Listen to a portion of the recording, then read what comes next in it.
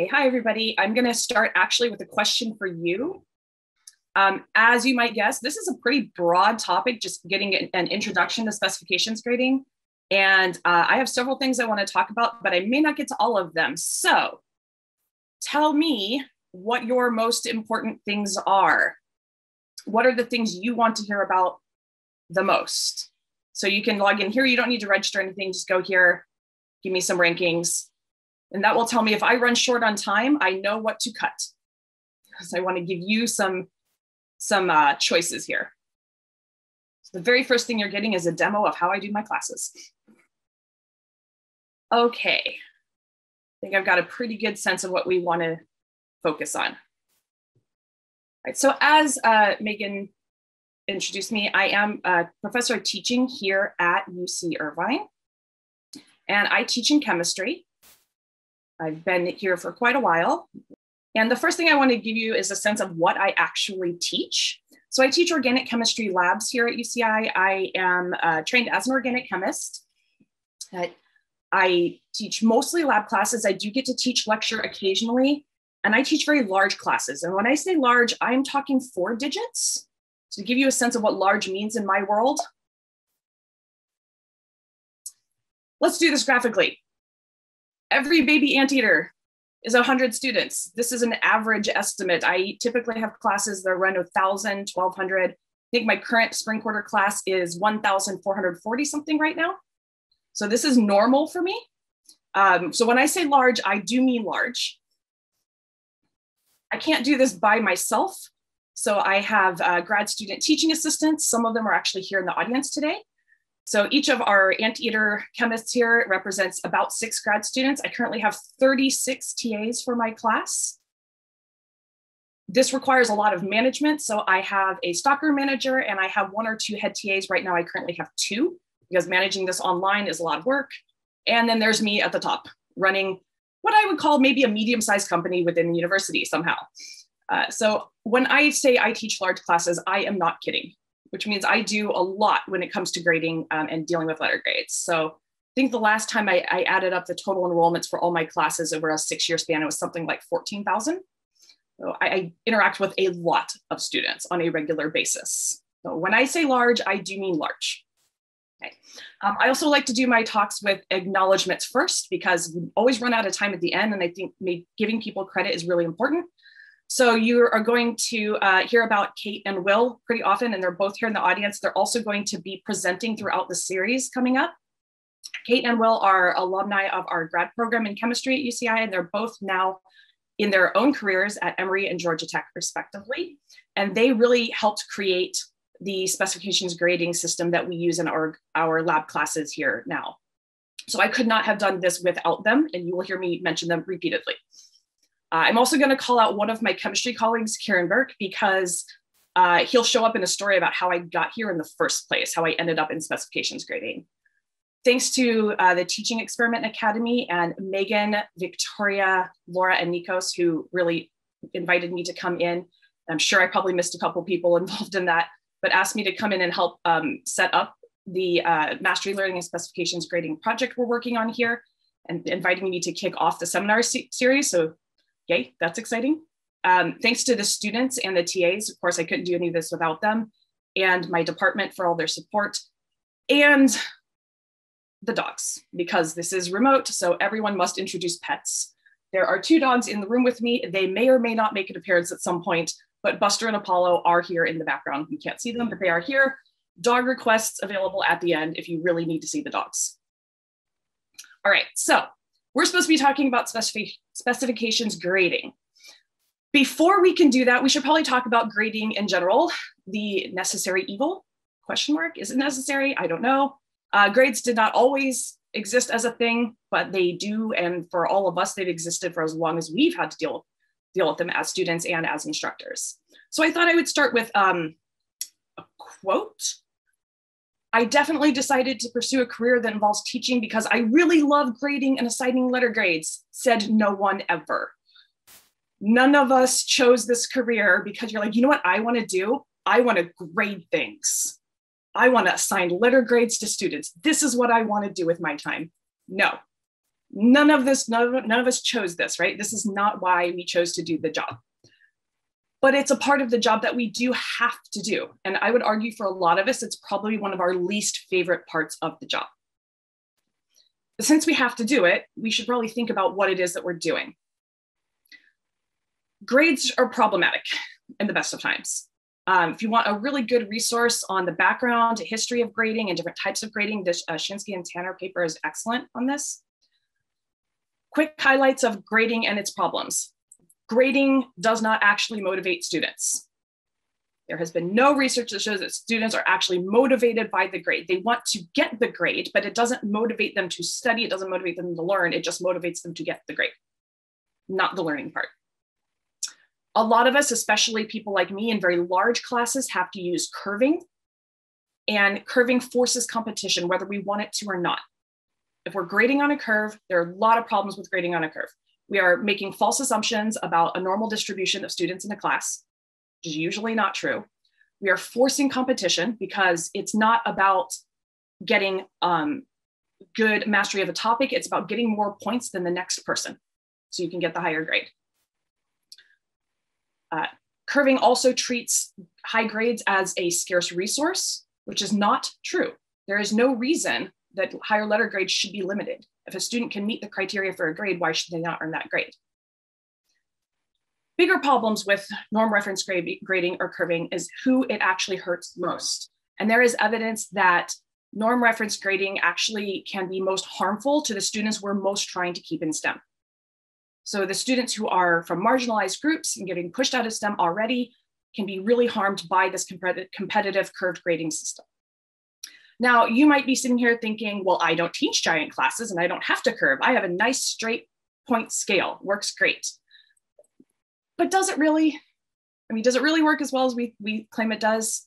What is a points-based scale telling students? It's not telling students learn these things, it's saying get these points. It's turning the grading into a game that's focused on points instead of learning.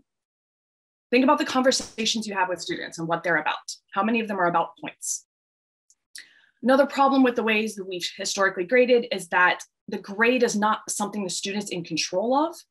We might tell them they're in control of earning their grade, but that's not how they see it. Students see grades as a thing that is bestowed upon them by the instructor. Why did you do this to me? Why did you give me this grade? As opposed to how did I earn this grade? And so you have probably been in a situation where you've heard a lot of these things.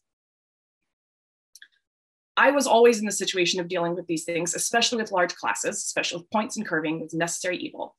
And throughout the 10 plus years, I think I'm up to 12 years now of doing this, of teaching these large classes, I was saying one thing, right? We all have teaching philosophy statements we've written. You know, look at mine throughout the years of my career, and they change over time, of course, but there's some things that are consistent in them. There are things I consistently said I valued in my teaching and what I wanted for students. And I said that learning is collaborative. You should be helping each other learn.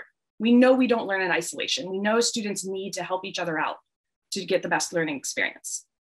I've told students it's okay to make mistakes. That's where learning happens. We mess things up and we learn from it. That is how learning works. I said I wanted them to have a growth mindset. You're not fixed. You're not just good or bad at something. You can improve. Everyone can get better. I told students that I wanted to be transparent about what I'm trying to get them to do. I'm not trying to hide anything from them. This isn't a game I'm playing with them. I want to be upfront about it. This is what I said I valued. But let's think about a grading system on points that involves curving and normalizing across all of my sections. And what does that actually mean? What message am I conveying to students with that grading system? I said I wanted you to collaborate, but I'm putting you in a competitive curve grade where your grade depends on someone else's grade. I told you it's okay to make mistakes, but is it really? When do you get to make a mistake and try again? You don't. Your points are your points, right? I said, show me that you can improve, but where am I giving that opportunity to improve? You turn in your assessments, you get your points, that's your grade. And I said, we should be transparent. And yet I can't tell you how many times a student came to my office and said, these are my post-lab scores. What do you think my grade is right now? And my response is, I don't know. Kind of depends on the other sections and the other students. And I really couldn't tell you. And I just honestly don't know. So one of the things I hated most about my teaching career was that I was being a hypocrite.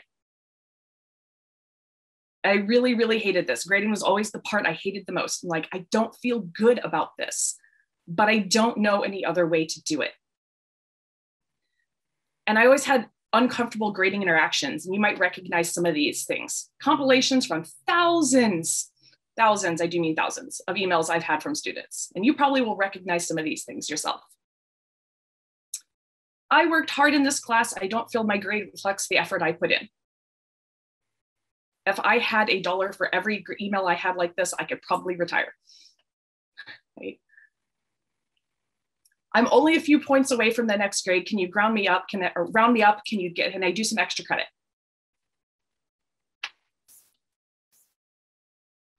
My answer was at least partially correct. So I think I deserve more points for this. I need more points because I need to go to med school. Right? And if you have these multi-section classes, you probably run into this one. It's not fair. I have more points than my friend in a different section, but they have a higher grade.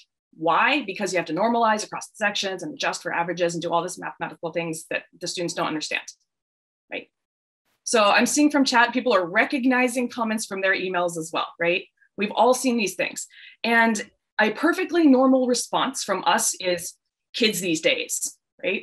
We turn into like, they don't see the point. It's all about points. It's this game. It's this. And it's simply easy for us to say, you know, it's their fault. But honestly, this is our fault collectively. Students are not born with these ideas. We did this to them. We collectively said, here's the game you should play. We said one thing, but we gave them a completely different message in the way we're grading. And we set ourselves up to get these messages from students because the messages we've been sending them. But like I said, I couldn't think of a better way to do this until I fell down a grading rabbit hole. So this is where my colleague Karen Burke's going to make an appearance. We're going to have a little story. Back in the days when we got to see each other in person, our department is a pretty collegial department. We tend to celebrate each other's wins. We tend to do a lot of like getting together for small things when we can. So back in the before times, there was a day we were in our department chair's office just on like a Friday afternoon, celebrating someone's promotion or someone's award. I can't remember what it was at this point. And I was just chatting with my colleague, Karen, who is a computational chemist. I'm teaching organic chemistry labs. We don't overlap a lot in most of the things that we do other than teaching or just being members of our department. But we were just chatting about teaching one day. And Karen was telling me all these amazing things he was doing in his upper level courses and in his grad courses with students and giving students opportunities to try again. So really bringing in some mastery learning, saying like, you didn't meet the criteria, you didn't get there this time, but that's okay. Try again, show me you can get to these objectives. If you can get to the objectives before the end of the class, you don't need to take the final. But if you didn't meet them, you can take the final and have one last chance to get there. And I'm listening to what Karen's doing and I'm saying, this is amazing. I want to do this. I am so jealous. I want to do this. And Karen says, well, you can do this. And I said, Karen, I teach 1,000 students. And he said, no, you can't do this. No, you're right. Forgot. Sorry, you can't. This is a normal conversation I have with people saying like 1,000 students. What you can do with 1,000 versus what you can do with 20 is very, very different, right? But anyone who knows me will tell you when my brain gets on a problem, it does not stop. So I went home that night and I just could not stop thinking about this, thinking like, I'm so jealous. I want to be able to do something different. There's got to be something different I can do. So down the Google grading rabbit hole I went. And I came across things that I already knew. I knew about mastery learning. I'd heard about this before. You know, we give students chances to try again and show that they can master topics before they move on to the next one. But again, I've got 1,000 students. I've got 30 plus TAs grading things. I can't ask the TAs to grade over and over and over again. That's not possible. I looked at contract grading, giving students some agency, some choice in their grades. Students can negotiate contract. Here's what I'm going to do to meet an A criteria. I cannot negotiate with 1,000 students. That is not doable. There's other ways to do contract grading where there's a little flexibility where it's kind of laid out, but students can at least pick what they're aiming for and have a few choices. But again, large class. So I'm like, not sure how that's going to work. Standards-based grading or competency grading, saying here's what you need to do to get this grade, meet these criteria, get this grade. It's like, that's great. But I feel, again, like I need some of that mastery aspects in there. And how am I going to do this on a 1,000 student scale? I'm like, I like these things, but none of them are going to quite work for what I'm trying to do or what my limitations are.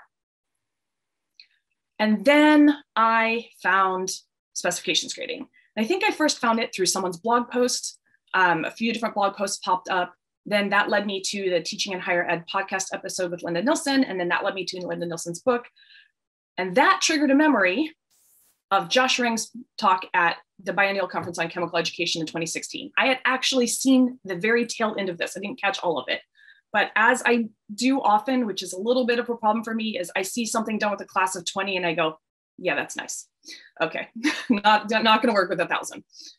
I should have looked more closely, because once I came back to this, I thought, you know what, this is perfect. This is what I need.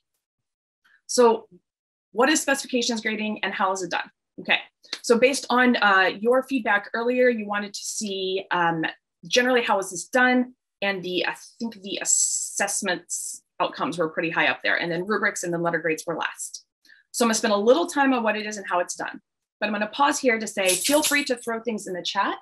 You're seeing me look off to the side a little bit over here. I do have 2 monitors. I've got the chat up, so I'm watching to see what's coming in. As you can see, I've been teaching online for a little while, so I've got this down. So as I'm going along, if you have questions, feel free to throw them in the chat and I'll keep an eye on that.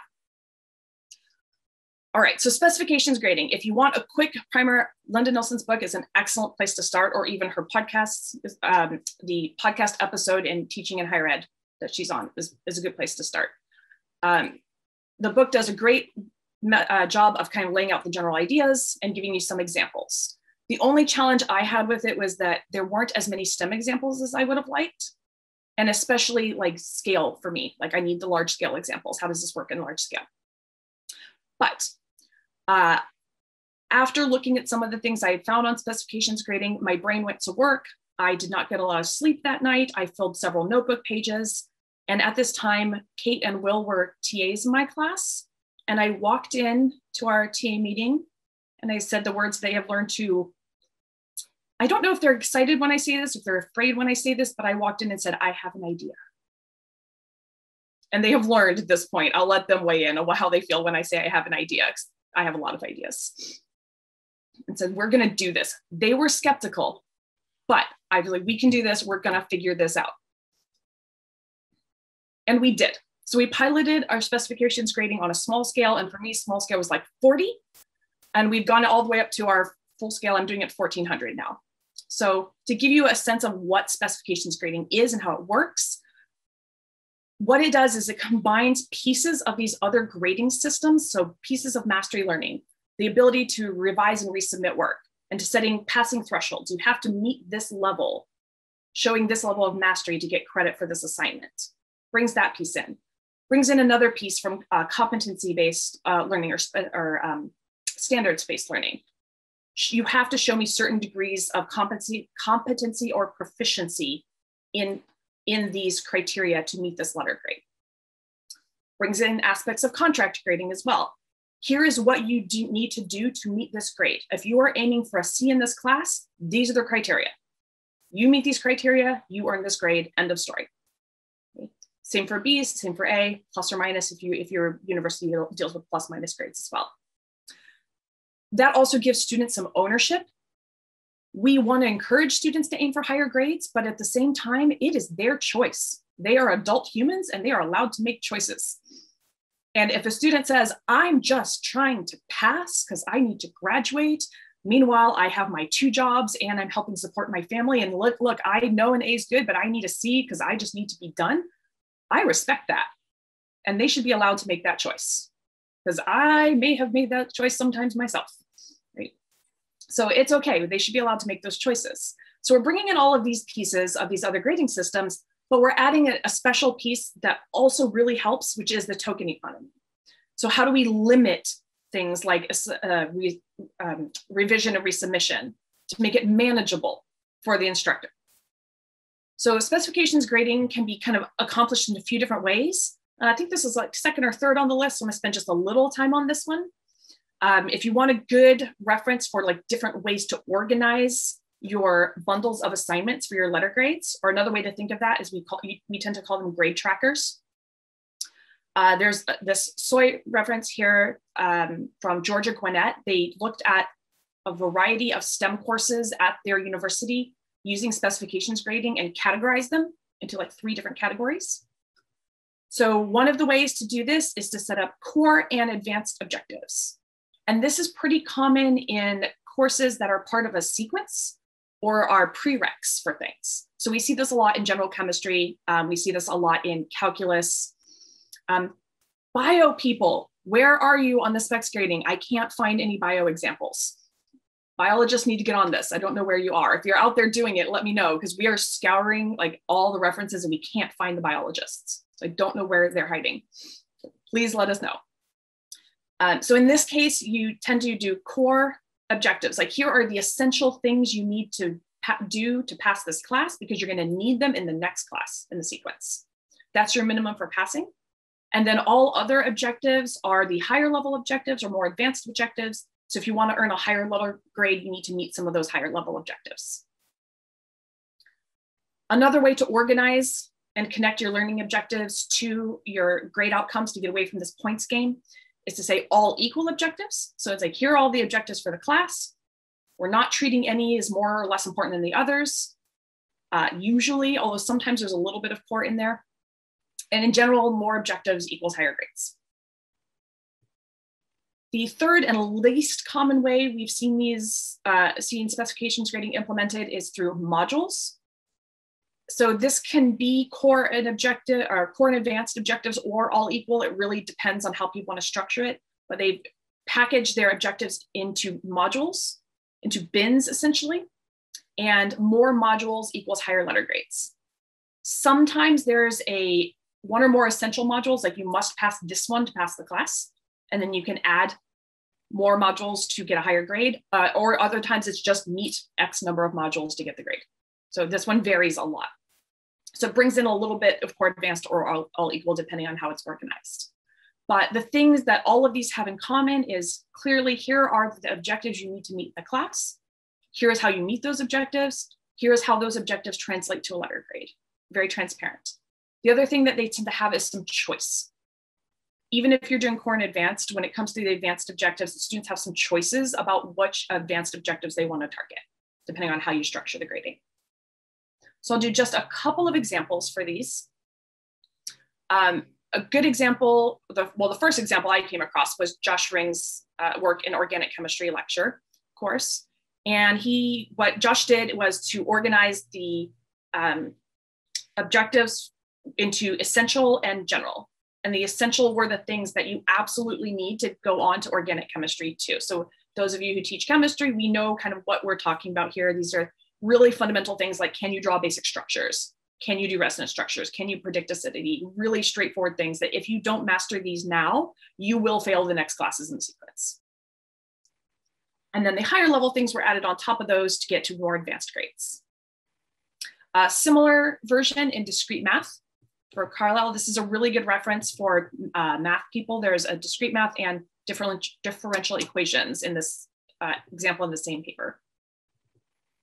So for the discrete math, Carlisle's work was mainly centered around core and advanced problems, but if you actually read the paper, it's really objective. The problems are objectives. So each problem centered around an objective in the class. But you will see there are still some other things in here. So passing worksheets, and there is still a final exam component with a passing threshold. Got another one from engineering. So engineering, Mendez. So Julie Mendez is actually one of our speakers later in the series. Julie's paper has just 2 actually from conference proceedings, one in-person thermodynamics engineering class and one hybrid. So if you're looking for what does this look like hybrid, there's a good example.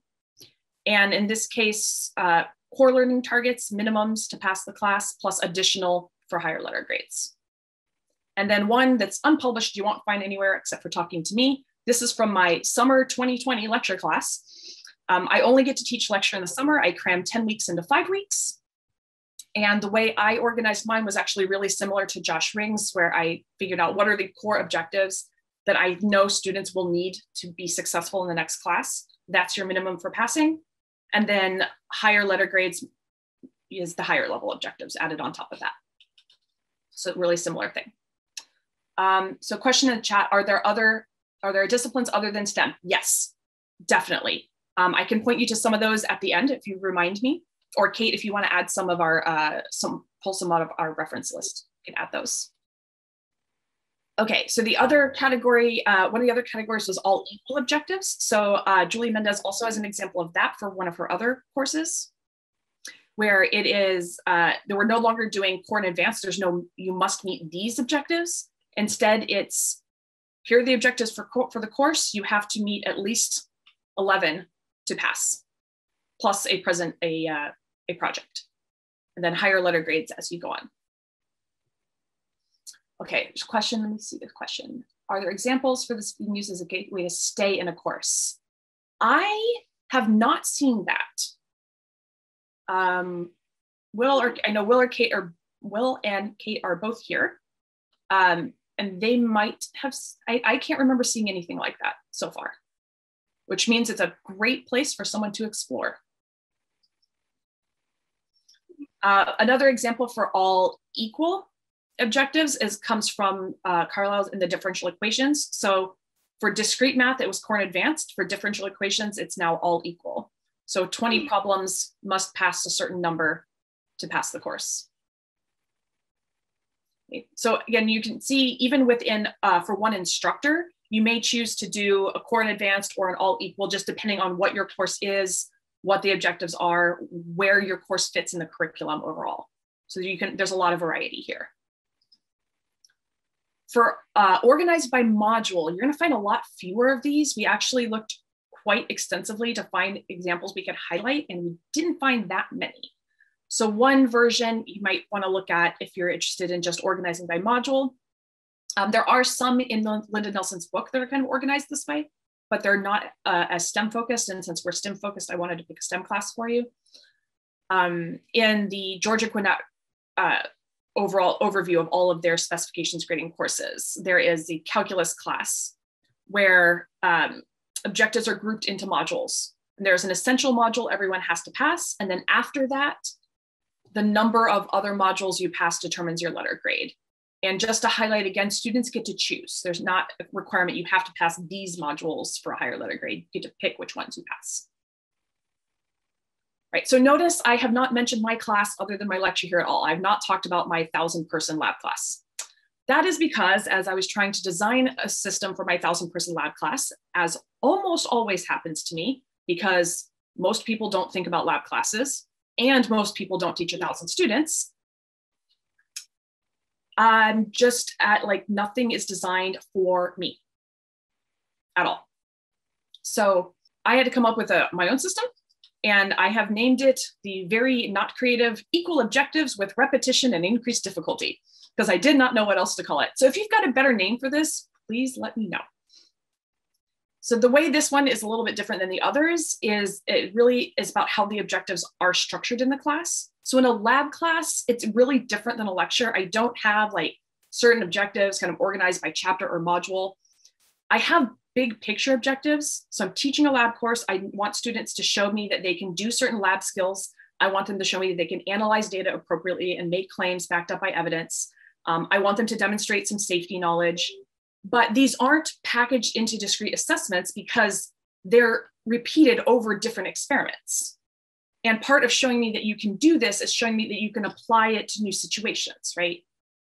So none of these other ways of organizing the objectives and grades worked for me. So what we came up with instead is we have core objectives or course objectives that are spread out and repeated over multiple assessments in multiple ways. So there's a minimum level you need to show me to pass, but to earn higher letter grades, you show me more repetitions and higher order assessments to get to that higher letter grade. So to give you an idea of how this works, this is our part from our original grade tracker. So minimum to earn a C in our original version of the class was certain thresholds on our smaller pieces of assessments like online homework, pre-lab video quizzes, but the core really centered around our major assessments, which are lab notebook assessments, lab notebook assignments, and post-lab assignments. So for a C, fewer required, and for an A or B, more required. And then for an A, there's a few other assessments that aren't required at the lower levels. So again, showing me you can do these things over and over, and apply to different situations and at higher levels of difficulty for higher grades. I just wanted to highlight, after reorganizing my lecture class, I thought, you know what, this is a much better way to show the grade tracker. So I've actually updated my grade tracker. It looks more like this now.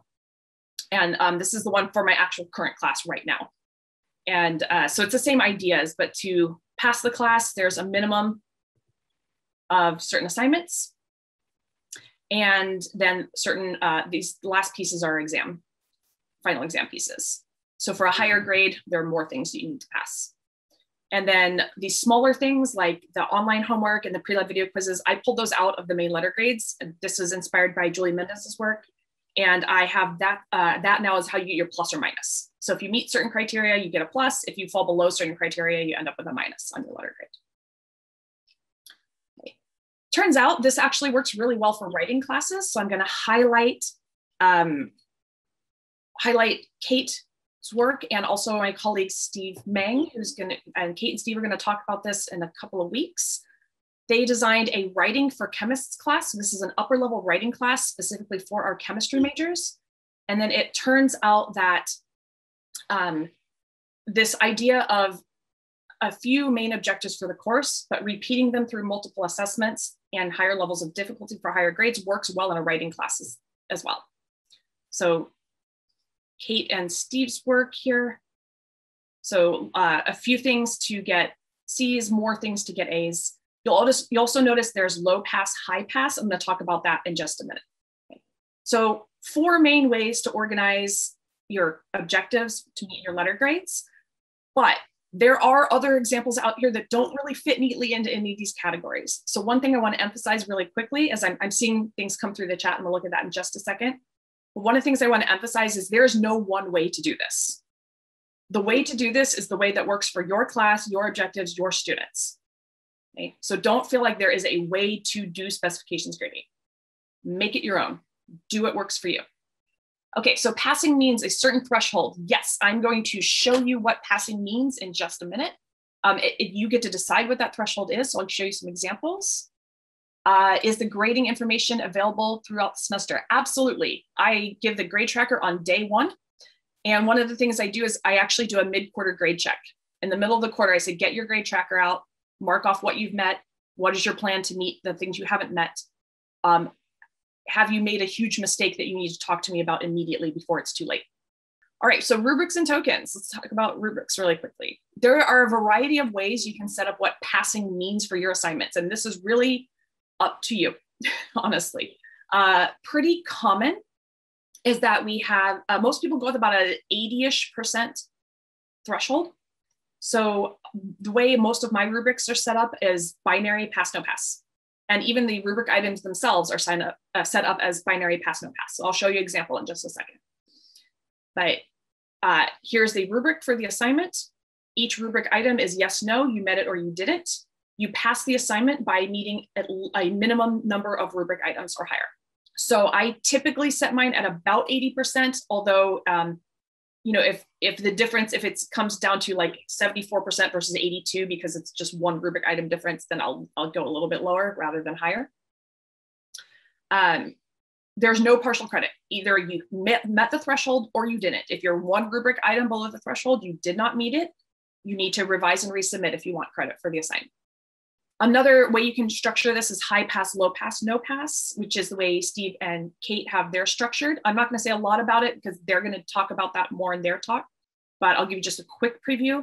And the way they have their rubric set up, it is binary for the rubric items, but there are multiple passing thresholds. So you can pass at a low pass level or a high pass level, and that's set by the number of rubric items you meet. Low pass, hitting low pass on assessments gets you lower letter grades than hitting high pass on assessments. And again, no partial credit. You either met the threshold or you didn't. There are some people using multi-level rubrics or thresholds. This gets a little closer to points, but it is a thing you can do. For example, in one of Julie Mendez's examples, the assessments are marked on an exceeds expectations, meets, needs revision, or not accessible scale. So you can pull in those if you want. And then many of us, honestly, I was gonna say some, but honestly, most of us still have some assignments that are points-based because there's just not another good way to do it. For example, like, pre-lab video quizzes. It's hard to get away from points in those, mainly because the learning management systems are really not set up for that. They are trying to force you into points. So sometimes it's not worth the battle to get away from the points there. But even in those, a lot of times we set a passing threshold. Like you must get this % or higher for it to count. Okay. So quick example of how you might redesign a rubric. This is from one of my rubrics from before and after. So I had a criterion that had a 7-point scale. You could get partial credit, 5, 3, 1. I was looking for specific things. When we modified this for specifications grading, we realized we really needed to break this rubric item up into smaller pieces and then make it binary. So rather than having this all together, I've split it up into separate parts, and then it's either yes or no. You either met this or you didn't. You met this or you didn't. There's no trying to decide, is this worth 5 points? Is this worth 3 points? Either yes, you did it, or no, you didn't. I mentioned I have a lot of grad students, TAs. They're the ones who are doing a lot of this grading. At least one is in the audience right now, so can weigh in on this as well. But the grad students in general tell me it is easier to decide whether a student's work meets this criteria, yes or no, than it is to decide how many partial credit points it's worth. And so that might help to standardize grading across multiple graders a little bit. I don't have solid evidence to say that it is or not, so I want to be careful about that. But we're hoping it standardizes things a little better. And then I saw the questions in the chat rolling in about how do you manage retakes? Okay, this is where the token system comes in. The tokens are set up to let you limit the number of times students can revise and resubmit things. So it's not just free for all, just keep revising and resubmitting until you get it right. It is, you have tokens and you use them to trade for a revise and resubmit. So now the students have to think about, okay, is it worth resubmitting this, or should I just let this go and move on to the next assignment? And do I need to make sure I'm really trying on the first pass so that I don't need to revise and resubmit, because I have a limited number of chances to do that. I also use the tokens to incentivize good habits. So I set my tokens up that you earn your tokens upfront by doing things that I want you to do anyway, like planning out how you're going to tackle your assignments throughout the quarter. When is your study time? Right now, I'm using Allison Flynn's online learning plan, where students actually fill in, how am I going to take care of my physical health, my mental health? What is my schedule? How do I set boundaries with my roommates or my family? I have them fill that in at the beginning of the quarter. They do that. I give them 4 tokens for whatever they submit. I try to go and comment on them so they know I look at them. And then I give opportunities for additional tokens throughout the quarter. I incentivize things like right now I'm doing a mid-quarter class engagement check. Like, how engaged are you in the class right now? What are you doing? And I think Sadie is in the audience. Yes, I totally borrowed this from you, Sadie. I also do that mid-quarter grade check. I give students a token for going in and checking where they are to make sure they're not surprised by something they didn't realize they had to do. So I'm incentivizing all those good behaviors, and I incentivize metacognitive strategies through this. The tokens also remove the need for me to judge many requests. When I used to get emails, can I have an extra day to do this? How do I decide who gets an extra day? Hate doing that. I don't have to do that anymore. If you want an extra 24 hours, that will cost you 1 token, please. I don't need to know why. You do not have to give me a story. It is fine. Trade a token, no questions asked. It doesn't matter what it's for. I don't need to know. I don't need to judge these things. I don't want to judge these things. It's not my business, right? I still encourage students to tell me if something big is happening and they need more help. But these simple, like, I just need an extra day because I just forgot or I'm overwhelmed or whatever happened, I no longer have to deal with it. It's just 24 hours for a token. We're good. No questions asked. How do I manage this? Google form. I have a Google form. It is shared between me and my 2 head TAs. The students go in and put in their token requests. It's very structured, so they know what they're asking for and what the token cost is for the thing they're asking for. And then we use a dummy assignment in Canvas that is their token balance. And then we just update it there. And we leave comments so that we know that it has been done. Tokens are great. I love them. It just removes so much of the stress from everything. The students really like them too. I will say though, you have to convince the students to use them. They like to hoard them. They're like, I'm going to hoard all of my tokens and never use them for anything. So I have to keep reminding them there's no reward for the most tokens at the end of the quarter. This is not a thing. Please use them. That's what they're here for. I saw some questions about the online learning plan. I will find that and put it in the chat at the end. That's Allison Flynn at University of Ottawa. How many tokens are typically given? I think mine right now, they can get up to about 7 or 8 by the end of the quarter, but it really is up to you. Okay, people wanted to see gains in assessments. So I pulled a couple of these. There's not a lot of literature on this, but a few things that we were able to find. Josh Ring's work. Josh went and looked at his class that was points-based and his class that was specifications grading based, and looked at the final exam and then assessments on specific core topics for organic chemistry. Regraded the points-based class without using partial credit. So like, how would these students compare if there's no partial credit option? In most cases, they're doing better. A few where it's not so much, but acid-base explanations are really tough. I'm not surprised to see this as an organic chemist, like, yeah, that does not surprise me. But across the board, for the most part, doing better. Math version. In discrete math, parallel example, final exam scores for points-based are in white here. Yellow is the specifications grading version. So across the board, final exam scores are going up in discrete math. Did not see the same thing in differential equations though. There's a good discussion of that in the paper. Julie Mendes is also kind of a little bit mixed here. So this is the hybrid thermodynamics class. So looking at specific learning targets. In some cases, doing better in points, in some cases better in the hybrid specifications grading. These are all proctored in-person assessments. They are not online unproctored assessments. So there is more direct comparison there, a little bit mixed. That's about all that's out there for specific assessments. There's not a lot of this. We're actually working on that ourselves, but we've been a little slow because remote teaching. So we haven't got to, we'll get there. As soon as we can stop reinventing classes, lab classes online. If we can ever stop doing that, I will get back to the other things. Quick note on gains in letter grades. So we do see some examples of letter grades going up. So the discrete math example, A's and B's are going up across the board here for the students in the spec system here. All right, there should be a graph here that shows the department average versus the specifications grading class. There were fewer D's, F's, and withdrawals for the specifications grading course and a higher number of B's, although not a higher number of A's. This is a general chemistry class.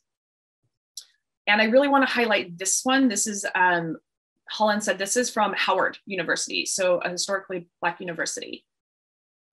No change in the DFW rate, which was not what they were hoping for. However, A's went up under the specifications grading. So the students were more able to reach that A level, but still hoping to move the DFW rate. So there may be some more things that more interventions may be needed to help get the D, F, and the W up. But I really wanted to highlight this one because we talked about the curve grading being potentially more harmful for students from historically marginalized or groups that are pushed out of STEM, and seeing more A's for students at a historically Black university is really promising. We can show you this ourselves. So here's our classes. This is medium and large laboratory course. So these were both back in person. This is not online. This is when we were still in person. Medium for me is 200. Large was about 1,200, I think, somewhere between 1,000 and 1,200 total. So the purple is points-based, the teal is specifications grading. So in both cases, the letter grades are going up pretty significantly here. I really want to point out the medium lab course though, because this one is off sequence. Think about what we know about off sequence classes. So these are students that are in not the regular kind of fall, winter, spring. For us, it's just winter, spring, but you know, your typical like start in this course, go to this course, go to this course sequence. The students in the off sequence class are there for a variety of reasons, but for many, it is the fact that they are behind because they had to start in a preparatory course instead of like general chemistry, for example. They had to start intro chem, or because they have failed a chemistry class somewhere along the way. And the fact that we're seeing a huge jump in the letter grades for these students is really promising. And this is something we're working on, trying to see what's going on here. We actually do have common exam questions across both of these groups and the on-sequence counterpart that we're trying to compare, which we will do as soon as we can stop reinventing remote labs. So give us another year, maybe we'll get to that part. All right, so I want to just wrap up with a couple of things here. I promised to tell you a bit about relationships, and we went into the weeds of specifications grading for a minute, but let's back up and look back at those big picture things we were talking about at the beginning. Okay. How does this change relationships? For me as an instructor, it's changed my relationship to grading. I still don't love grading. I would love to not have to do this, but I don't think that's a thing I can actually control at this point. The university says you must give grades, so I guess I must give grades if I want to keep my job. But I can change how it is connected to my teaching. And so my grading system now much more matches my teaching philosophy. Students are not in competition. If every student in my class met the A threshold, they would all earn A's, end of story. And I'm not concerned about grade inflation because it's not inflation if you set the standards and they met the standards. That's not grade inflation. That's called letting students earn the grade they earned by meeting the objectives, right? For my relationship with students, their relationship with me, our conversations have changed. Yes, I still get emails about grades, but it's not about, can you round me up? It's not about points. It's about, please help me understand why my work isn't meeting the standards you set. And that is a fundamentally different conversation. The students have a different relationship with the grades and their work. They get to make mistakes and try again. And the students have a fundamentally different relationship with their peers. Their peers are now their collaborators, not their competitors. So this is an excerpt from an email I got from a student about 2 weeks ago. I did ask permission. I actually said, Angie, would you want me to take your name off of this? And she said, no, please leave my name on it, because I think it matters more if I do. So I did offer to anonymize it. And she said, absolutely not. You will put my name on this. Like, okay. So I'll give you a second to read it. And this is the answer to, this is why I do what I do.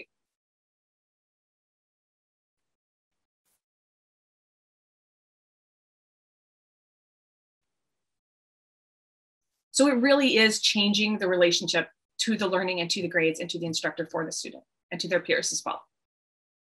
So this is doable.